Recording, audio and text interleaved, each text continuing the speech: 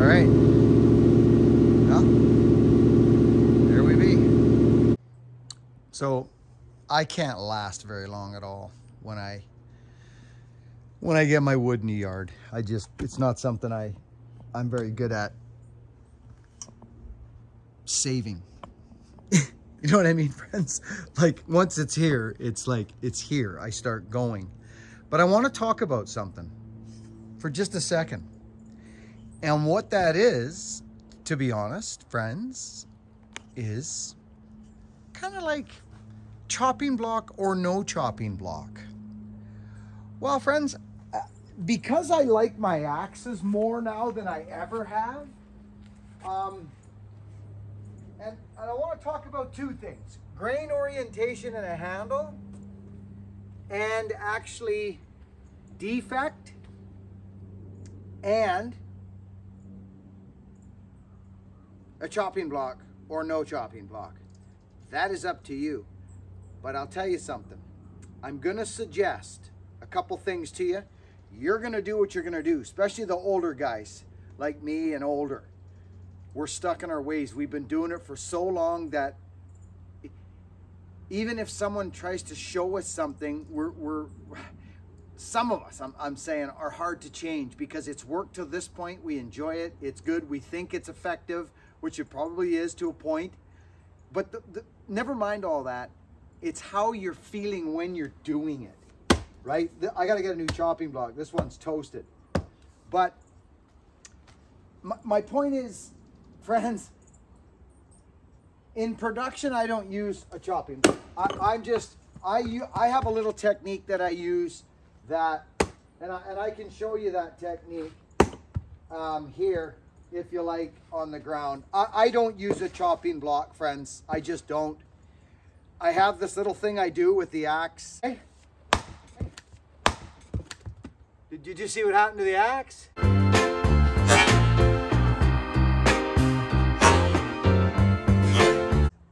Especially, like, that's straight grain. It's easy splitting wood. If I just go like, and go straight through, I'm going to have that axe destroyed, and not destroyed, but the bit is going to be all dented, and I'm going to be filing it all the time. Well, that's where this comes in handy, the chopping block. I find I lose power with a chopping block, no matter how, this is kind of a shorter block, which I like. But friends, I need to have an axe that I can, like, so this is the nice thing about a chopping block. But the problem with it is a lot of energy gets kind of wasted in my mind, right? Like that, for instance. Now you'll say, oh, well, you should have a tire. Get a spare tire. No, I'm not at that stage of my life yet. Maybe down the road I will, when I'm old and moving like this, and I grab something and I go stick it up. Because how are you going to get it into the tire? Well, I know what I'm going to do. I'm not going to be bending down. I'm going to be going like this, right? I'll be going like that, and I'll put it in the tire. That's why an axe with a proper edge is important. I'm not going to bend down like that. I'll have a tool, a wood hook or something. But look at how easy this wood is to split. This is not what this is. This video is not about the wood or how easy it is. Okay, did you see what I just did there? Did you see what just happened? It all split. I knew it was going to all split. That's why it didn't matter to me what happened there. But here I am now, like this, right? I'm down here. So, friends, you know me. This is me. Right? Look at this one. Look at this, friends. Look at that knot right there. So what does the guy do with that? Well, I'll show you what doesn't work.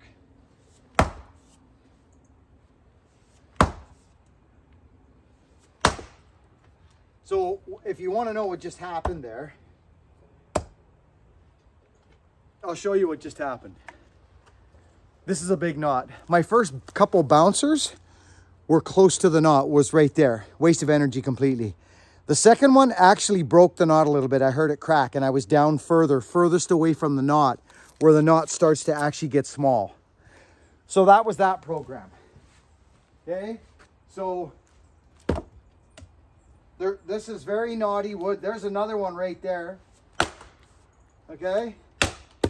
So there we go. There it is. Done. So, I guess what I'm saying, friends, is you're going to do what you're going to do. We all are. But I'm saying, get an axe that complements your style. Right? Get an axe that complements your style. I'm not a huge guy on all this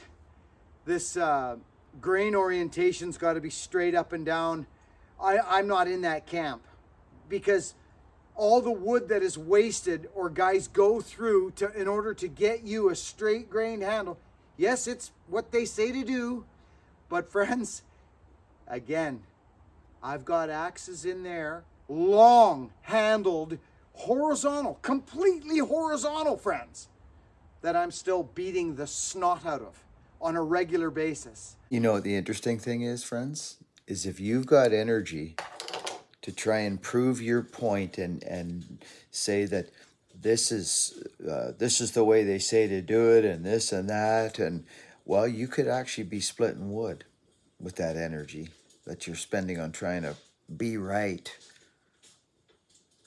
I've said it 1,000 times, and I will say it 1,000 more. Have your own experience. If you're wondering about axe handles and grain orientation, search for defects in the wood.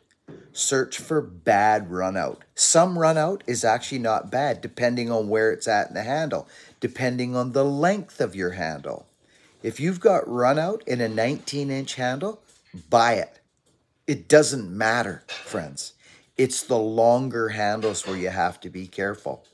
I'm telling you, you guys know my Gorilla Axe. It's a piece of ash with completely horizontal. It's like a leaf spring, friends. I call it the leaf spring axe, the tuxedo axe. That thing's still going strong. And I'm very mean to that axe, friends, okay? So if you want just have your own experience. But when you're looking for axe handles, look for really bad runout and defect. Like, just search the handle. If it's got a 45, I love 45 degree handles. I do. I love them. Do you know why?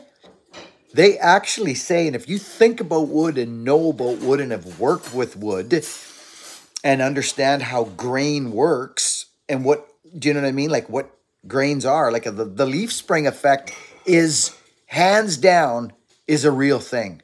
It's a real thing. Put it this way, friends. A 2x4, right? On edge, or not on edge, on the flat. Put it across, say an 8-foot 2x4. Put it across two ladders and try and walk on it like scaffolding. You'll bust it right through.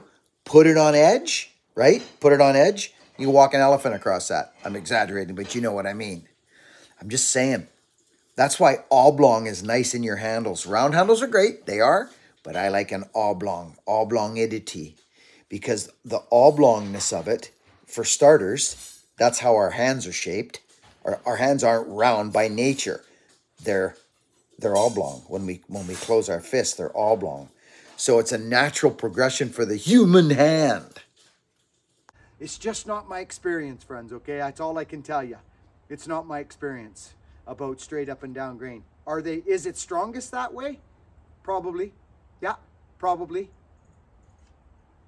But who's using the axe? Like this handle actually scares me a little bit, and I'll tell you why. I'll tell you why this handle scares me. If you look at this axe, you look at the grain on it, okay? Let's see if we can get this, make this work. Look at the grain.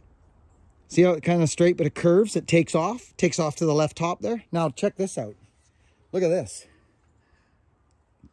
Look at the wood right here, how this scares me right here. Okay? Look at this. The grain's all funky here. It is. It's a very interesting handle. There's another kind of a thing. I had one of these break on me. Now, I don't know what's going to happen here, but we are going to find out. We are going to find out. Friends, it's wood.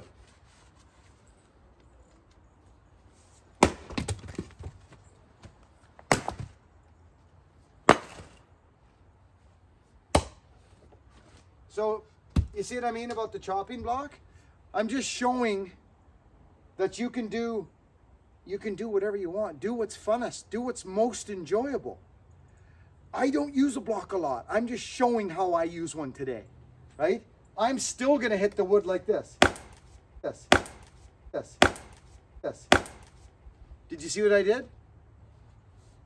I'm still gonna go like that. I just am. But if I don't, if the wood calls for a straight slam, if the wood calls for that, like if I'm trying to bust through a knot, then what I do, because there is actually a knot here, so let's do this. I put my block at the end there. Not here, because if I go through, I still have the chance of missing and coming into my shin. So what I do is I bend the knees a little and I come out here so that when I go through, I'm in the block. See, so look where this ended up, friends. Could you imagine if this was out here? Went like that? Look it went like that? Look it, it's almost on the end. So I'm just saying, and I'll show you this right now.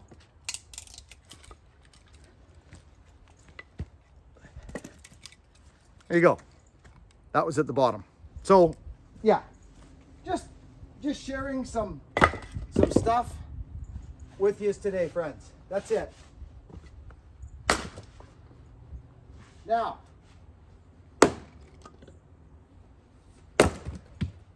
so here I go now.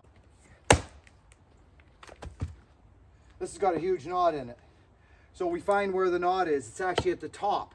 So I'm going to kick this over like this. Like this. And I'm going to crack it like that. See what happened? Right there. Firewood piece.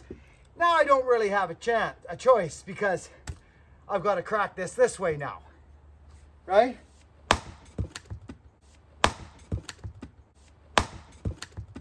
Did you see what happened to the axe? I sure did. So I don't need to use a chopping block with that technique. I just don't need to. But it's here. Sometimes I'll kick it over. Why not? It's there. I use every technique, everything I can. Here we go.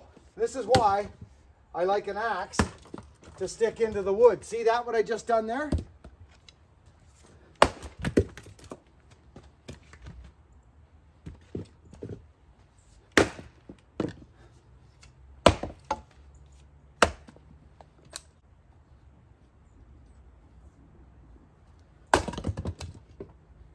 Okay, have your own experience, friends.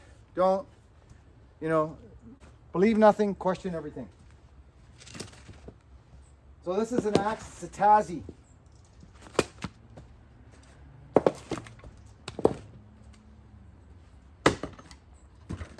Here's a massive knot right here.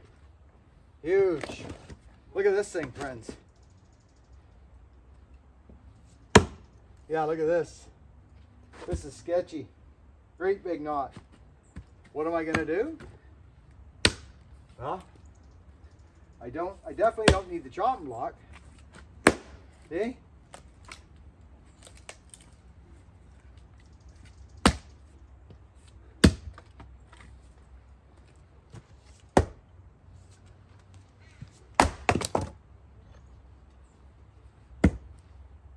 Look at this. Look at that. What are we gonna do with that? I know. This handle's beautiful that I sent to the lathe, friends. It is. It's beautiful. Look at. It's not really. It's just a beautiful in between. I'm friends. I'm not joking you. I love it.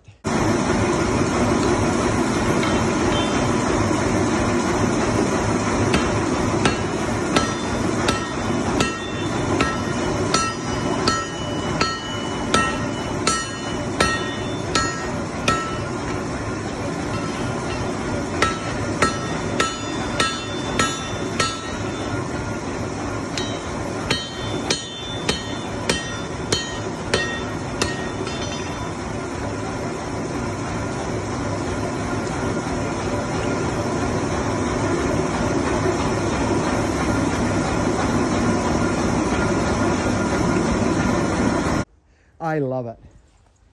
31 inch.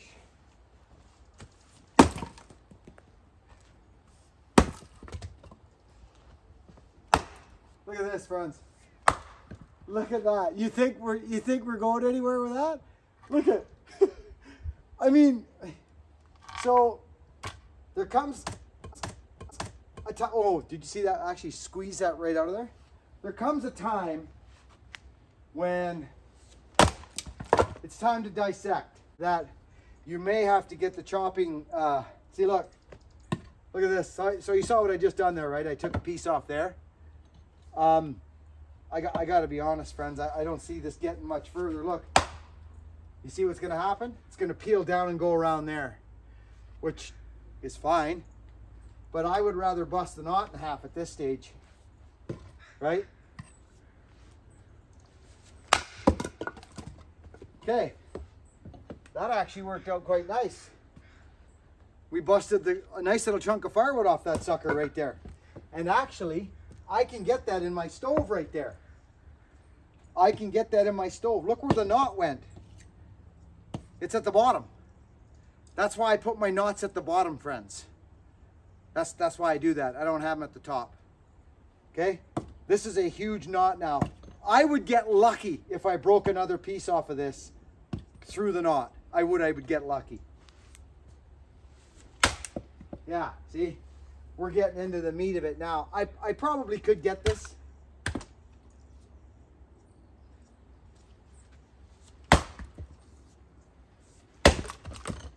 I don't even need to, but I mean it's not a must, friends. Look at that. That is incredible. Look at Can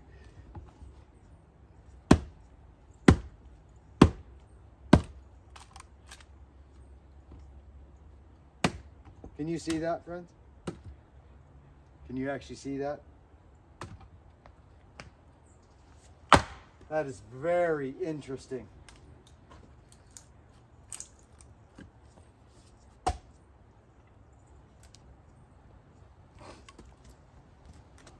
Right? Run with your knots. You can see where the axe actually slammed right into the knot right there.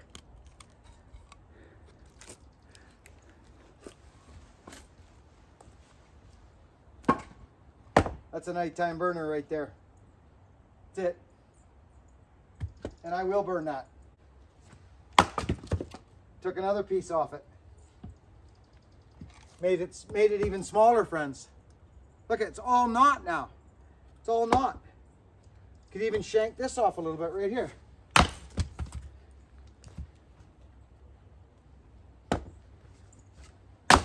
There we go. It's all knot right there.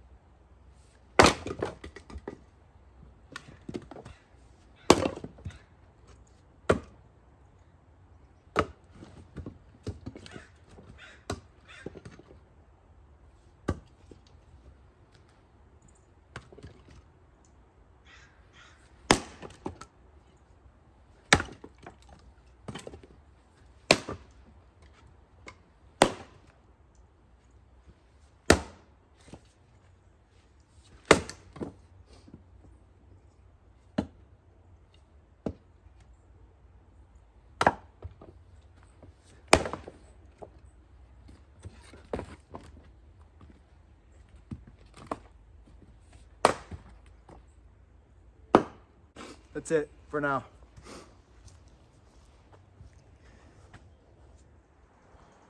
You know what I mean? Yeah.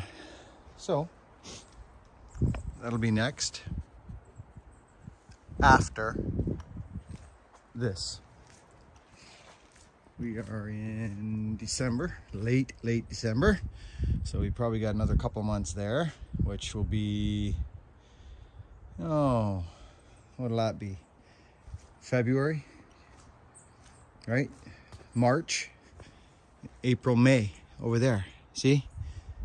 So we're good. Straight up good. And that's dry. That is dry. That's dead wood. So I'm very happy that that tree came along when it did, because it gave me a little bit of insurance, because we had a little bit, I think we're supposed to have a little bit of a colder winter. So friends, one axe, if I was gonna have one axe, gosh, I think it would be something along this line here. That one there, 4 pounds, 4.5 pounds. 3.5 is just too light sometimes, but if it was gonna be a 3.5 pound axe, this, friends, this here, that right there, that axe is 1000% a splitting beast. Okay, it's a splitting, it's for the big stuff. That is the original wood bullet right there.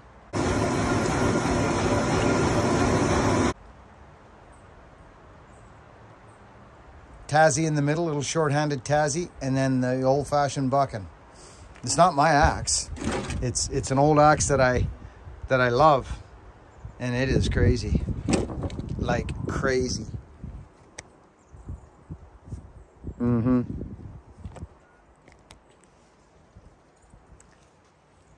So when I say, you know, like, it's not the axe that makes the fella. It's the fella that makes the axe. Let's not forget it. This I like because of this right there. See that? I'm able, the wood bullet is designed differently, friends, than a lot of axes. See that? Okay.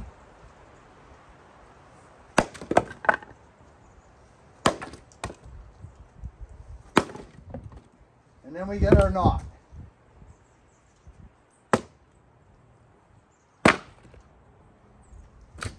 Right? There it is. There's our knot. You can see it there.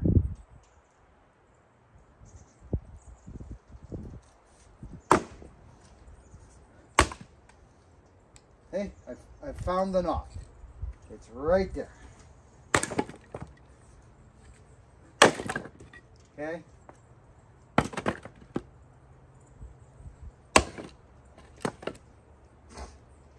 Telling you, this wood bullet's nutsoid.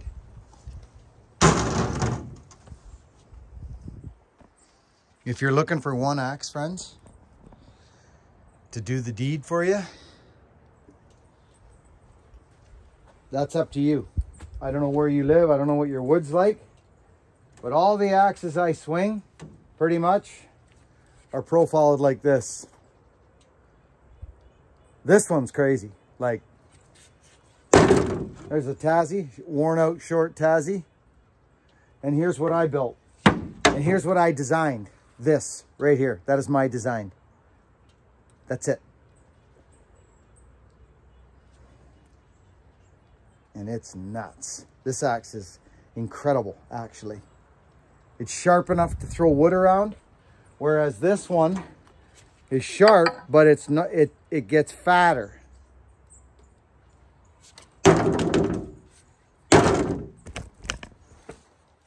So friends, I just received a set of sticks in the mail by a nice fella or fellette. I don't even actually know, but they kind of are interesting. We just got home from supper, and they're interesting. They're ProMark, a very popular line.